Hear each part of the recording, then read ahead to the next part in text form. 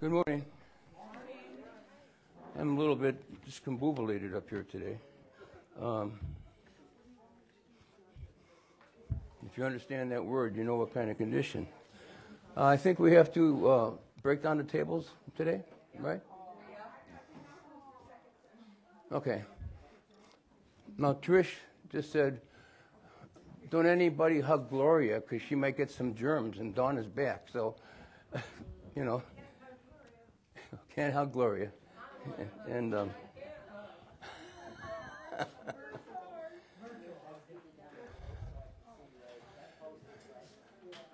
you know, our church family is, some of the members are going through tough times, and they know that they're kept in prayer, thought about, and just getting by like all of us do. And we have the best message in the world. Like I said before, could you think of anything better to do in the winter of your years than preaching this message? So that makes me very happy. A lot of people, if they retire, they sit on the couch and they drop dead in 6 months or something. You know, this keeps you active. Heavenly Father, thank you for this time in your word, and I just pray that your understanding, your wisdom, knowledge, and understanding will work in the people that need it the most, to give them some peace in their hearts and to understand deeper what your love, what your connection to us is once we get saved. It's unlike anything else in the world because it is supernatural. Amen. We're going to continue our hell series here. Hell is an immutable judgment. When man sinned, he became a candidate for the wrath of God, judgment, hell, and the lake of fire. In time past, this is a little review, hell had two compartments, torments and paradise. Sometime after the death of Jesus Christ and the malefactor, the thief on the cross, paradise section was moved up into the third heaven. We are like people living in a house with a fire in the basement. Some people are so rooted in their house and tangible things, you're going to have to pull them twice. Okay? They forget what is going to happen when these things upon death. They don't think past that. They want it right now, but does that really fulfill you? If you want something, you can't get it. I've told you before that growing up, I didn't even know what I needed, what I wanted, until I came to this message. I didn't know how to ask because I didn't know anything about it, because you're just removed from all this kind of stuff here, that Scripture. And if you're Catholic, you don't really read the Bible. So the comfort you get from Scripture, the understanding and wisdom it gives you on the inside, is something that I relish, and I wish for everybody in the world if they want it. Debbie and I got saved in the Right Division Church, but then we found, Shorewood, and then we went on from there. So the issue of tangible things down here, that they forget what is going to happen when these things upon death, the issue of the wrath of God ought to make you have a loose hold on your things down here on earth. In other words, you can't take it with you when you die. So in time past, you could find saved people that went to hell in the paradise section. Okay? The issue today is faith in the blood. There is no other way to escape hell. There are many people now, it goes around and around and pops up, that are talking about universal salvation. There's no hell, and everybody gets saved. You know how much death is talked about, hell, in the Bible? It's you might as well throw away half the Bible. It's talking about, why would there be a judgment if there isn't no hell? And why is there a hell if there's no judgment? Why is there a lake of fire if there's no judgment? Come on, get real, these people that talk about universal salvation. I wish it were that way, but God says for all those that believe. But to him that worketh not, but believeth on him that justifieth the ungodly, his faith is counted for righteousness. That verse, Romans 4:5, shows that faith is not a work. You believe. So, in Romans 3:25, so we're talking about hell, whom God hath set forth to be a propitiation through faith in his blood, to declare his righteousness for the remission of sins that are past, through the forbearance of God. We've been through these things now. The forbearance of God. Forbearance is simply the extension of time for the payment of a debt. How many people here use your credit cards? Do you pay the debt off every month? You leave it, you know? Try to, yeah. How does it feel when you don't have it paid off? Is there any other kind of feeling like this? Well, think about if somebody understands the fact that there is a hell and there's a heaven and there's a hell. There's no purgatory or limbo or anything like that, but what if they start understanding that? Do you think they have that feeling for not paying off their credit card at the end of the month? They should. Only the problem is with them is it's for eternity. It has a real location. It's a real thing. And well, I won't go on. God Almighty in his forbearance passed over believers' sins in time past. God knew Calvary was coming. Now, look at what the cross has done for us. You don't know what the cross did for Israel back in time past during the earthly ministry of Christ. This information and understanding came through Paul, who wrote half the New Testament. James, Cephas, and John acknowledged this. All other people in John acknowledged this, that Paul was the man. He received information from God. And they extended the right hand of fellowship. We went from the dispensation of law to the dispensation of grace. What a difference. That is, by the way, how Debbie and I got saved, understanding law from grace. And it took me a couple of weeks longer because I'm very hard-headed. So he says here in Romans 3:26, to declare, I say, at this time his righteousness, that he might be just, and the justifier of him which believeth in Jesus. Does it say it's given as a free gift? Believeth. Is believing a work? Not according to God. Okay? I like your haircut. I just noticed it. I lost about 10 pounds too. He provided, now listen to this one, a sacrificial system in the past to teach the doctrine of forgiveness. Have any of you ever been in a situation in life where somebody did something to you and you didn't like them anymore after that? Yeah, we have. Are we supposed to forgive? I would tell you, do the best you can. Sometimes, for me, the way I am, my forgiveness is to stop bothering them, to stay away.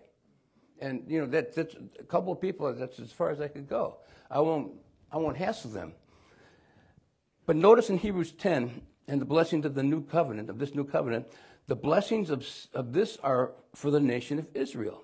Hebrews 10, 18 to 20. Now, where remission of these is, there is no more offering for sin, having therefore, brethren, boldness to enter into the holiest by the blood of Jesus, by a new and living way, which he hath consecrated for us through the veil, that is to say, his flesh. There will be a new and living way, not the old way. Look at, I think it's Luke 16.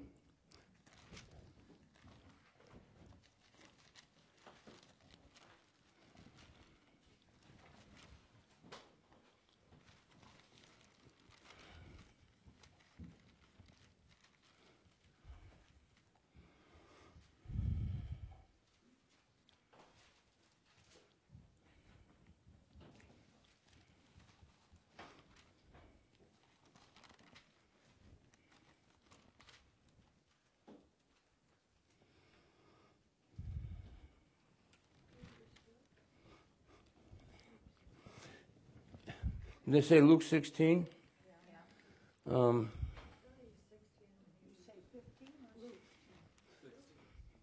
I think that's the wrong one. Hold on a second. I'll find it.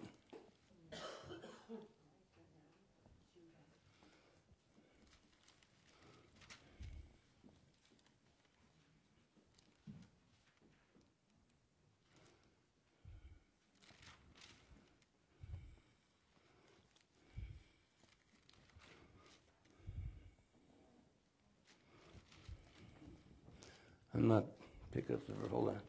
Maybe it's Luke 18.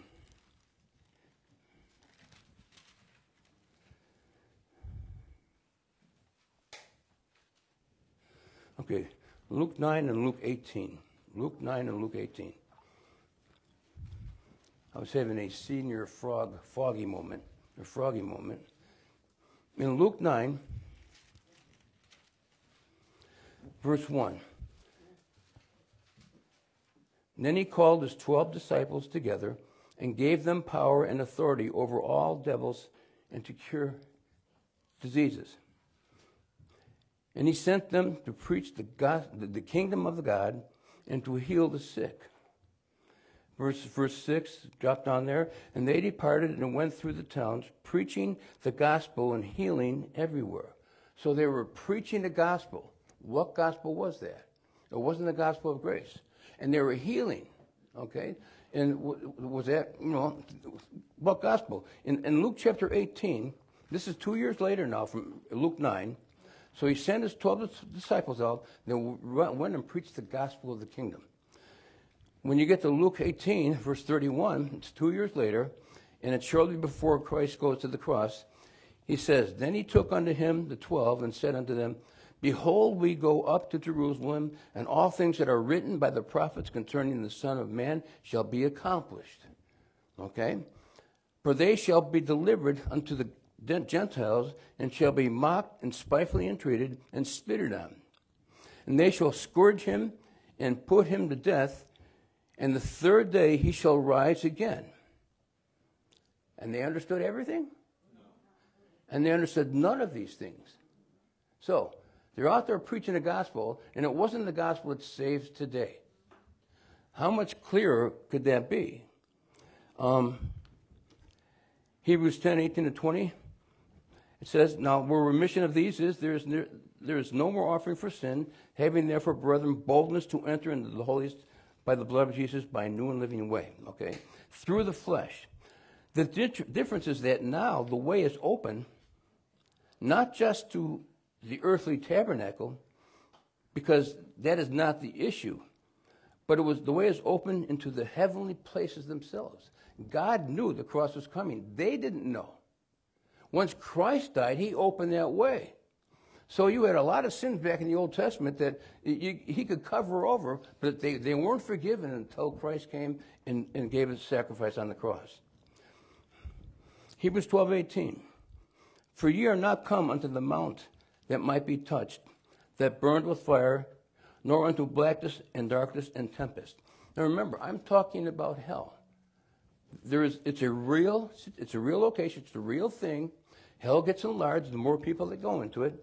And there's a lot of people out there that are thinking there's no hell, yet it says it all over the place. There's no judgment, universal salvation for everybody. And I'm not trying to, rain on your parade here.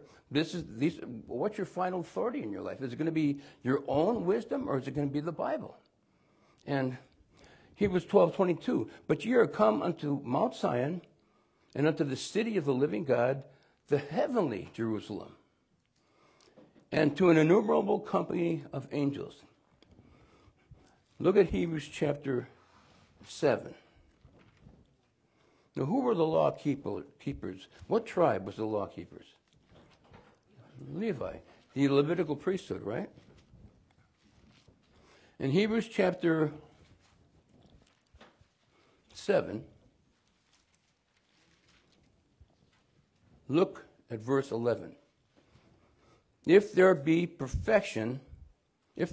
perfection were by the Levitical priesthood, for under it the people received the law, what further need was there that another priest should rise after the order of Melchizedek and not be called after the order of Aaron? This should be blinking on and off in your Bible. You should put a neon sign there, blinking on and off. Well, go back to chapter 6, verse 1. Therefore, leaving the principles of the doctrine of Christ, let us go on unto perfection, not laying again the foundation of repentance from dead works and of faith toward God. Hebrews is one of the 3 transition books. Matthew was the first, get you from the Old Testament to the New. Acts is the second one, get you from the dispensation of law to the dispensation of grace. And Hebrews get you in the ages to come. So the last 9 books of your Bible belong in the ages to come time period, right here, and they won't be fulfilled until after we are raptured or we die, after, when we go to be with the Lord.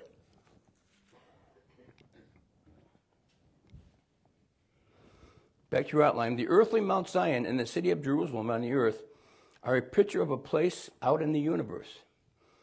Do you remember when we talked about Isaiah 14:13, the mount of the congregation? That's where Satan says, I'm going to be like the Most High God. In the sides of the north, that Lucifer said he was going to set his throne on. There is out in the universe a place that God Almighty has ordained, the real Mount Zion, of which the earthly Mount Zion is a picture.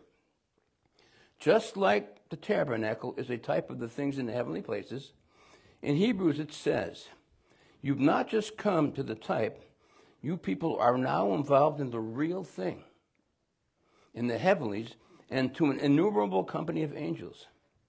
Now watch the next verse here, 12:23. To the general assembly and church of the firstborn, which are written in heaven, and to God, the judge of all, notice he capitalizes judge, and to the spirits of just men made perfect. I want you to go to a couple chapters, passages here, because this, go to Hebrews chapter 1, verse 5. Hebrews chapter 1, verse 5.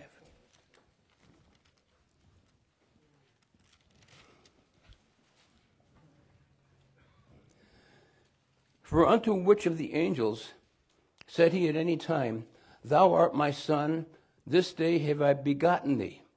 And again, I will be to him a father, and he shall be to me a son. Now go to Colossians, he's talking about Jesus Christ, chapter 1, Ephesians, Philippians, Colossians, and look at verses 14 and 15. Colossians 1:14, in whom we are going to get redemption, or we have it. We have redemption through his blood, even the forgiveness of sins. See, when they were just covered by the law, by the blood, it didn't forgive them. It passed over them. The importance of the cross, what it does, comes through Paul. You don't understand the full meaning of the cross until you come to Paul, who is the image of the invisible God, the firstborn of every creature. For by him were all things created that are in heaven and that are in earth, visible and invisible, whether they be thrones or dominions or principalities or powers. All things were created by him and for him. Okay? Go to Acts chapter 13. Acts chapter 13. You guys need a little work here to wake up more. Acts chapter 13, and look up verse, let me see here.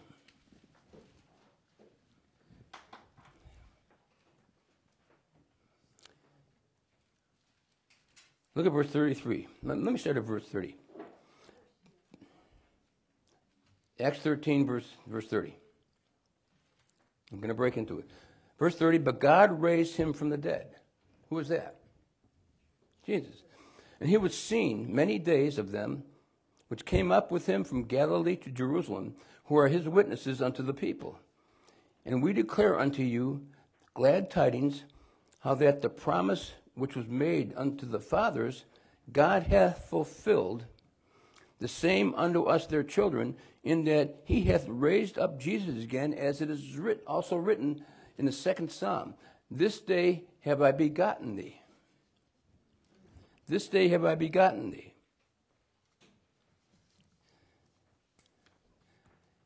You don't have to go there, but I'll read you this verse. You want to write it down. It says the same thing about Israel. In Exodus 4, verse 22, it says, and thou shalt say unto Pharaoh, thus saith the Lord, Israel is my son, even my firstborn.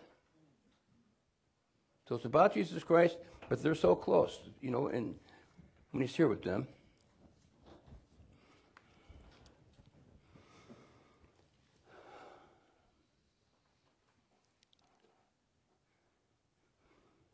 In Hebrews it says, you've not just come to the type, You people are now involved in the real thing in the heavenlies and to an innumerable company of angels.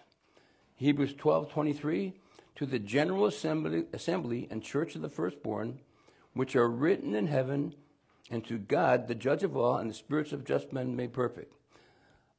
Up in the heaven, where God Almighty is, there are a group of spirits of just men made perfect. Those people were down in hell, in paradise, in time past. They were transferred from there to the heavenly because the way is now open because of the cross, and their sins were completely taken care of.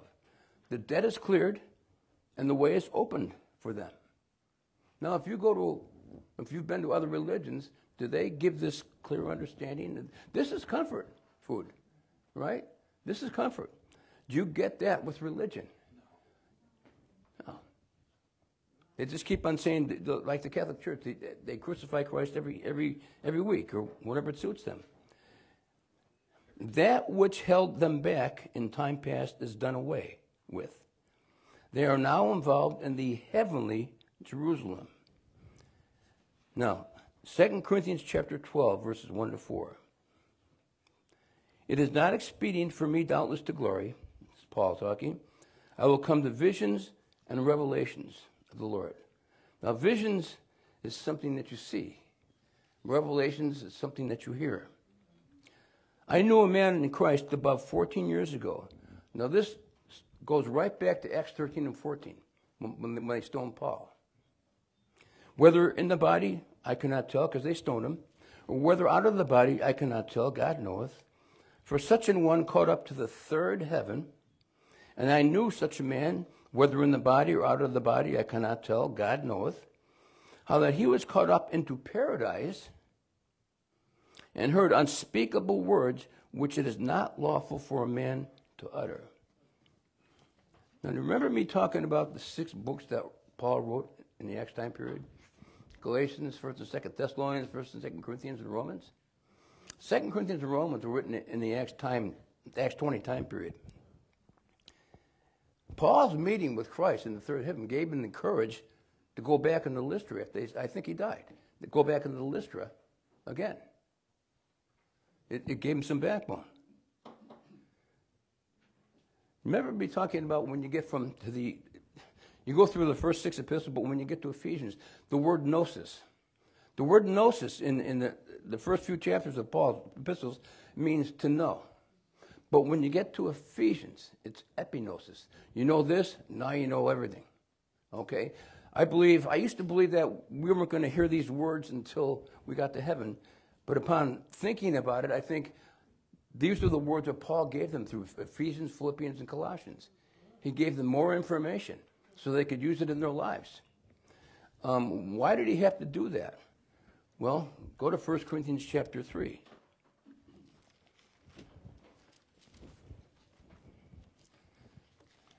In 1 Corinthians chapter 3, let me read you verses 1 to 3. Think about gnosis and then epignosis. Verse 1, and I, brethren, could not speak unto you as unto spiritual, but as unto carnal, even as unto babes in Christ. Now, we talk every week. I talk with somebody saying they preached to this guy or they told the truth over here. And usually what happens is people get angry with you. So my first thing is that you must have told them the truth. Because Paul says, am I therefore become your enemy because I told you the truth? I have fed you with milk and not with meat. For hitherto ye were not able to bear it, neither yet now are ye able. For ye are yet carnal, for whereas there is among you envying and strife and divisions, are ye not carnal and walk as men? For while one saith, I am of Paul, and another, I am of Apollos, and are ye not carnal? They're being babies. They're not understanding. Paul had to hold off until he got to that point where he started talking. The revelations God gave him, he writes Ephesians, Philippians, Colossians. Unspeakable words, he says there, is an oxymoron. It's like deafening silence or jumbo shrimp, right? Paul's meeting with Jesus Christ gave him the courage to go back into Lystra after being stoned. The information he was given at this time was not allowed to be shared because of what I just read you in 1 Corinthians 3. At this time, he starts revealing this information in Ephesians. He was given an abundance of revelations from God. Christ also gave him a thorn in the flesh to keep him humble. And he did it for a reason. It looks like Paul had eye problems and things like this, you know. He said they were willing to give me their own eyes if they could. So back to our outline, so in Acts 20, where he wrote 2 Corinthians, that is where we see from hell to the heavenly realm. The people in the Pentecostal church in the Acts period, they were Hebrews, it was written to those saints, are a people involved in the heavenly Jerusalem. Those people have been associated up there with the spirits of just men made perfect. So, those Old Testament saints from the little flock, the Jewish Pentecostal church, in Acts 2, died, had been caught up and gone in, and now the way is clear. Now, I made a mistake here. Their bodies, take out the other things, will be resurrected at the beginning of the millennium. I don't know how I got those names, but, we didn't prove it. So take out spirits, not their bodies. Their body, their spirits, okay, their bodies are going to be resurrected. You read about the first death, the first resurrection, and the second resurrection in Revelation. The first resurrection is I'm talking about right here. The second resurrection is into hell, into the lake of fire.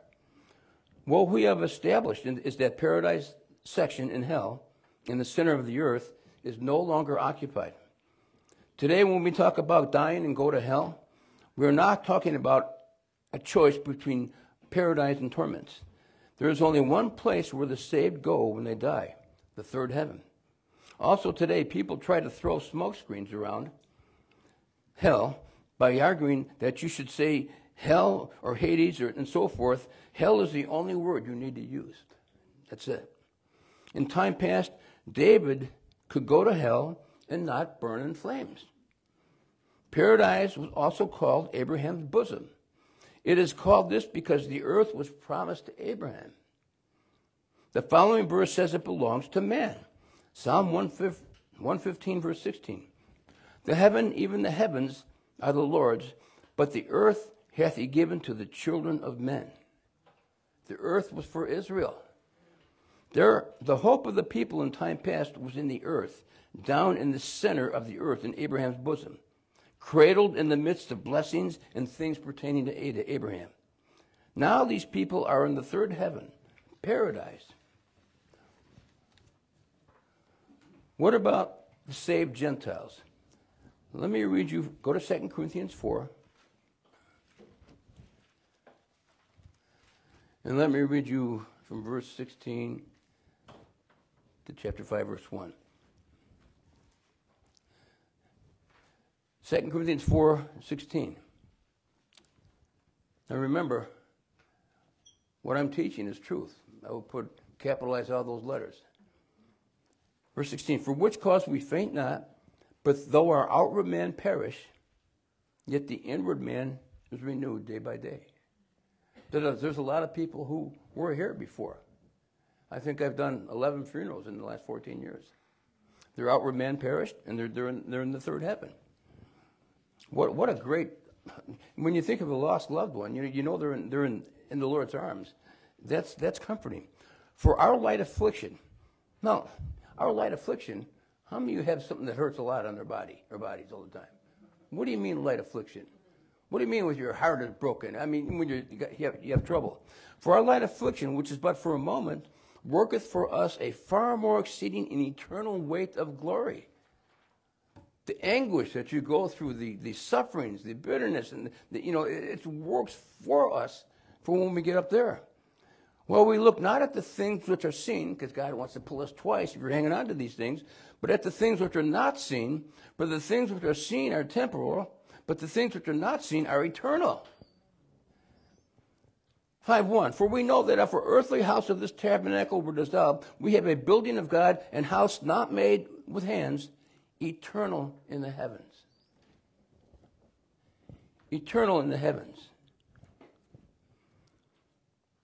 Verse 2 says, "For in this we groan, earnestly desiring to be clothed upon with our house, which is from heaven."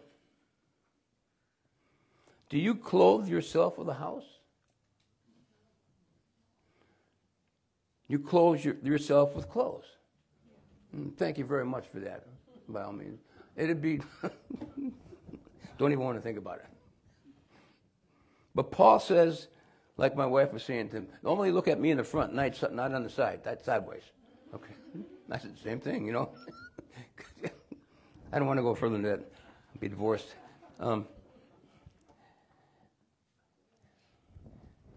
You clothe yourself with clothes. But Paul says it is a house. We are going to clothe ourselves with it. Your body is described as clothing for your soul. There is something you wear to dress it with, to cover it up. It is also described as a house, the place where your soul lives. You have a spirit, a soul, and a body, tripartite. Your soul has a bodily shape and lives inside of your physical body. It's the vehicle that carries it along. It is not some nebulous thing the size of a golf ball stuck way back in the left ventricle of your heart. The clothes your soul wears is flesh, a body. But in the next verse, Paul is saying he wants his resurrection body that God is going to give him from heaven. How many of you pine for that? As you get older, old arthritis comes in and all these other aches and pains and all that. You know, I got such a pain in my left arm here that I got to go to the VA again. But I'm getting old, or I am old, I should say. And they don't like to do too many more surgeries on people my age. We'll see what happens. The operations I have had on there, it's helped me made my life better, more mobile. You know, so I can, you know, I'm glad for the advances they've made in medicine. You know, instead of putting metal in you, they put titanium. That doesn't rust. So I'm thankful for that.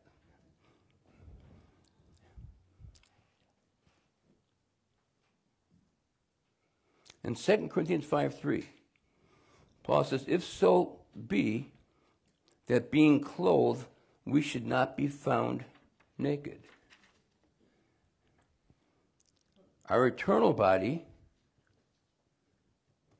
is better than being down here in this body, isn't it? Look at verse 8. "We are confident, I say, and willing rather, to be absent from the body and to be present with the Lord." There are people that teach soul sleep, that you're asleep during this time. That's not what God's word says. To be present, that's an active verb. Be present.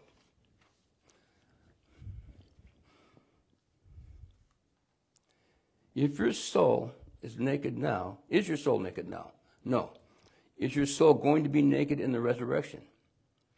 What Paul is talking about will be the time you die physically, get rid of the house you have now, and the time you get resurrected when you get your resurrection body. There is an intermediate state for the believer. That is what is described in the verses. What we're looking for is the rapture, right? We're looking for immortality without physical death. Go to 1 Corinthians 55. No, 1 Corinthians 15, verse 55. 1 Corinthians 15, verse 55. And you'll be able to see, these are comforting words, that we already have the victory. 1 Corinthians 15, verse 55. "O death, where is thy sting?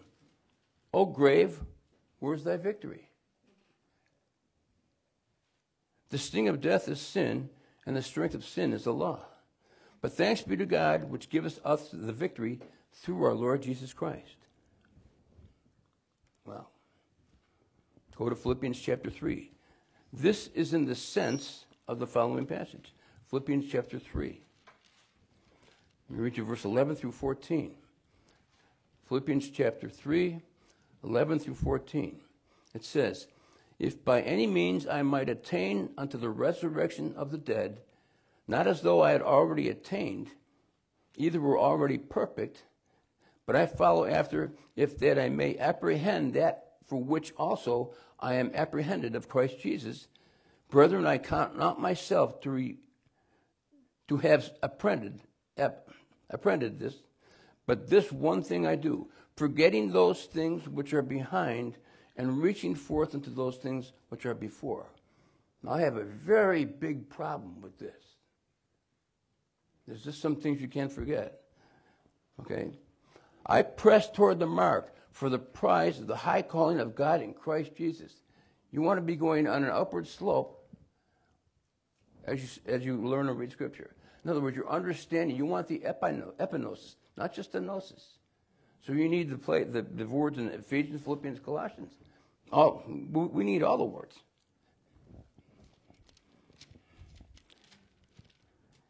In 2 Corinthians, go back to 2 Corinthians 5.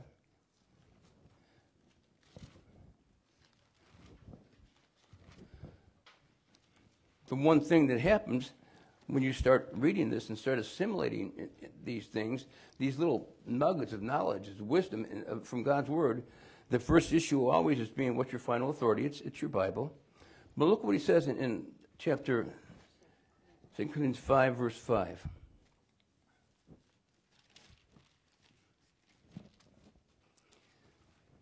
Now he that hath wrought us for the selfsame thing is God, who also hath given us the earnest of the Spirit. Now Ephesians 4 says we're sealed by the Spirit. Can you break the seal of God? No. Are there people that think you can? Yes. They're thinking the Catholic way. But this has the sense of working, if you go to Philippians chapter 2, in this way. Philippians 2, verse 12.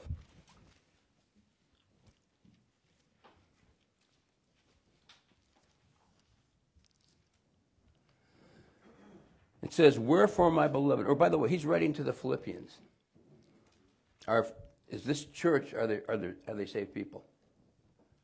They're saved, right? Okay. Verse 12. Now you've heard me do this before.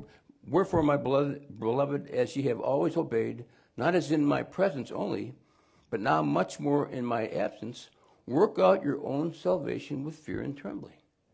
Now, the way this is translated in a religion says you have to work for your salvation. Well, Paul's saying, now that you're saved, grow in wisdom and knowledge and understanding. Work out, now that you're saved, learn as much as you can. Work it out in your body. Every day, think about it. Don't half-step. Take the leap. Understand this. It's not working. You can't work to get saved, work to stay saved, work to show you're saved. Three wrong gospels. But you can work it out with the words in your life. If you're having problems and you know on the inside of your heart, and only you can see them. And that's when things like this when they mean, well, they should be important all of the time. The idea of dying and going to heaven, to walk down the streets of gold, fishing in the stream of life, Rick would like that, catching the rainbow trout, and all that kind of thing for eternity is a figment of somebody's imaginations. We're going to float on a cloud and drink mint julep, right? Paul says, I don't want to die just to be in the intermediate state. I want to live here and work and serve the Lord in the heavenlies too. I don't want my soul to walk around without its house, without its clothes. What was Paul looking for? The rapture. What are we looking for? The rapture. Can anybody date the rapture? No. Religion has worked that around so that the reward is dying and going to heaven. The reward Paul talked about and groaned about was not just to die and be unclothed. This is your condition in the intermediate state. When the believer dies today, he is in a state where he does not have a physical body. His soul is without its body. You have a spirit, soul, and body. And you are not complete without all three. You can't exist without all three of them. If your soul and body are not together, that is physical death for your body. But that does not mean your soul quits existing.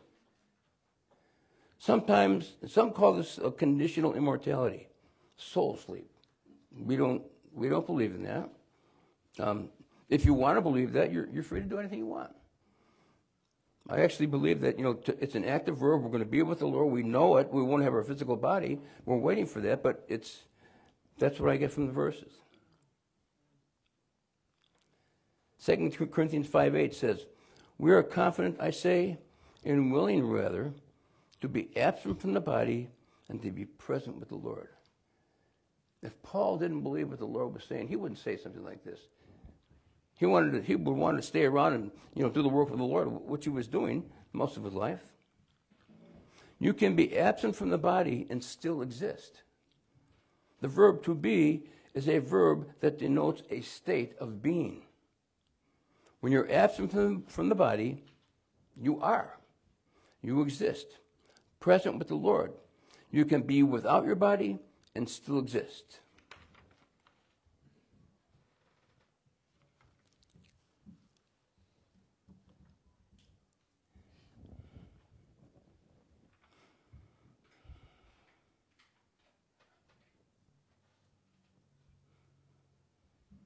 Now, when you die or your loved one dies in the Lord, there's a lot of loved ones that have died here in this church, small as it is. The thing that makes a difference in the church is the people who come, they want this information. You don't need to have numbers that beat everybody else. And you'll learn that. When you die, your loved one dies in the Lord, their soul goes to be with God in the third heaven. But that isn't the end of the thing. This is the point. You still exist. What you are looking at, what you are looking for is that resurrection. That is our hope. Go to Titus chapter 2.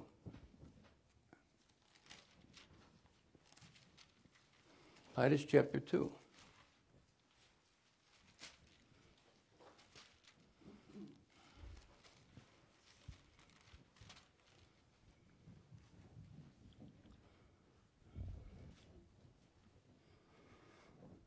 So the hope is you're going to be with Jesus, united with him, and given a body that can function just like his body. He has a place in the ministry for you in the heavenly places for eternity. Look at Titus chapter 2. Let me start with verse 11. "For the grace of God that brings salvation hath appeared to all men." Now, some people who don't believe in hell use this verse, universal salvation, teaching us that denying ungodliness and worldly lusts, we should live soberly, righteously, and godly in this present world. Here we go. 13 is a good number for us. "Looking for that blessed hope and the glorious appearing of the great God and our Savior, Christ, Jesus Christ, who gave himself for us that he might redeem us from all iniquity and purify unto himself a peculiar people, zealous of good works. These things speak and exhort and rebuke with all authority, that no man despise thee."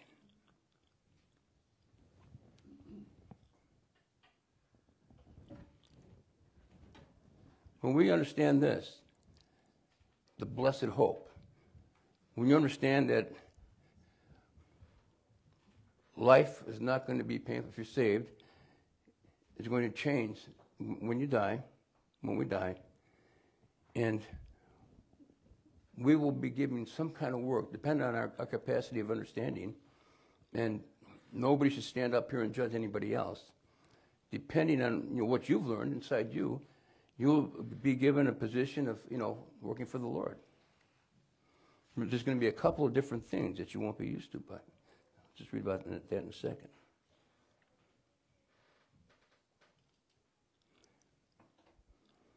This is our hope.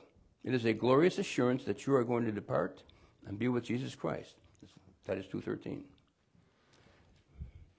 But the hope is that you are going to be united with him and given a body that can function just like his body.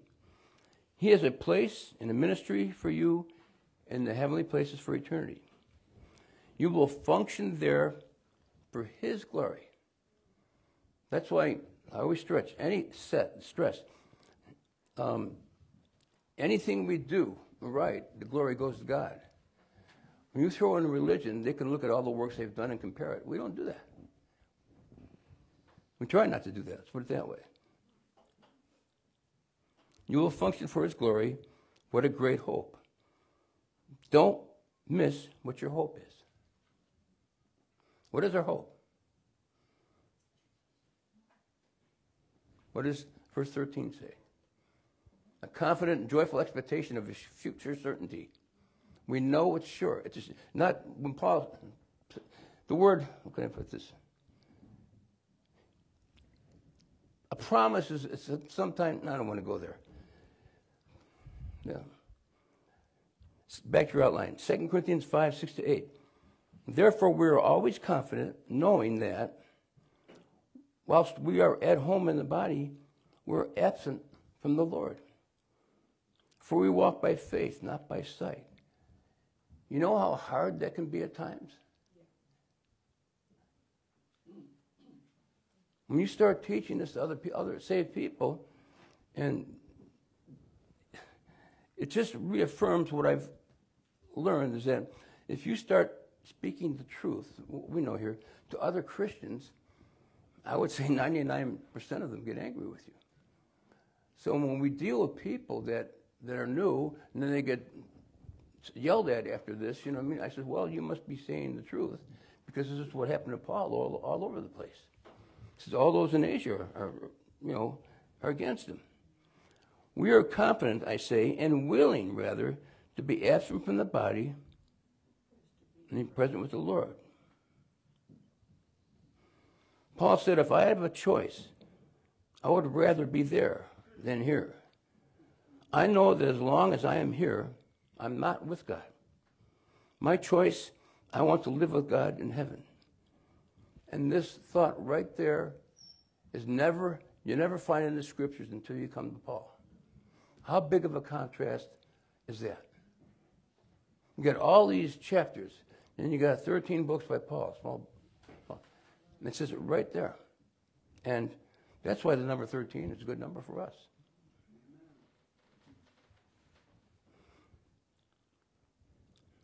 Think about your eternal body. My brother, who's dead now, he was a pilot. I drove him to his first solo. I got $2 out of him for gas. And he had his pilot's license before he had his driver's license. He was a year older than me. And then, like my other brother, all three of us went in the service. When he got out of the service, he did the flying. He was, he only got up to a certain level, but he never got beyond that. But when he was real sick, I said before, it took me 20 years to get my siblings to understand this. He was one of the first that understood this. And we never got along too well until that time. And I thought, what kind of a body did Jesus Christ have? I think I'm going to mention this in my next sermon. He had a body that could go trillions of miles, trillions of years, to see the amount of the congregation. He could go through space. He didn't need a spacesuit, a helmet, or a rocket ship.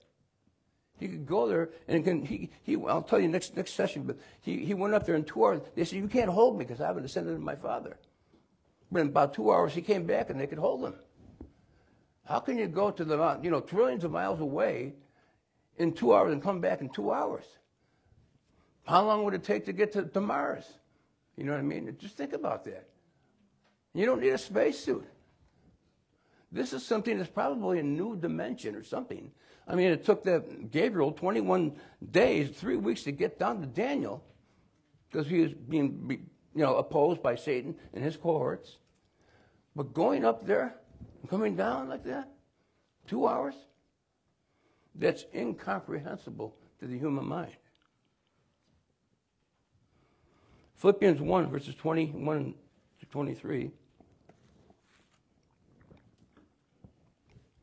This is why Paul says, "For to me to live is Christ, and to die is gain.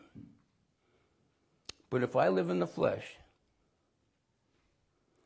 this is the fruit of my labor. Yet what I shall choose I wot not.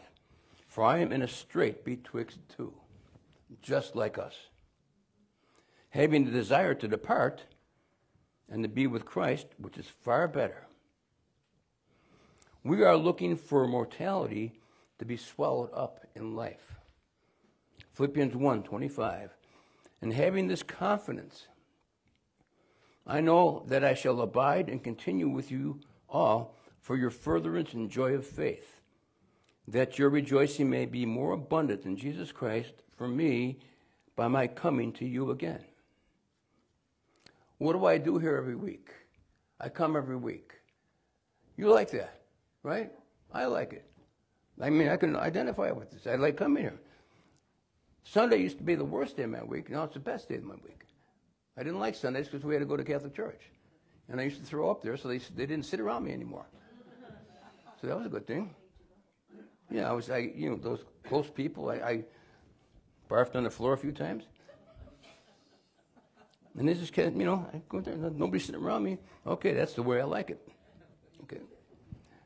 Paul knew that God valued and esteemed him on the earth to function and operate in his capacity. Now, we all got weak points on, strong points, so that's it. So I'll say the last few words here. Therefore, saved people today go to the third heaven to be with the Lord, present with the Lord. In time past, they went into paradise in the center of the earth, hell, when they died.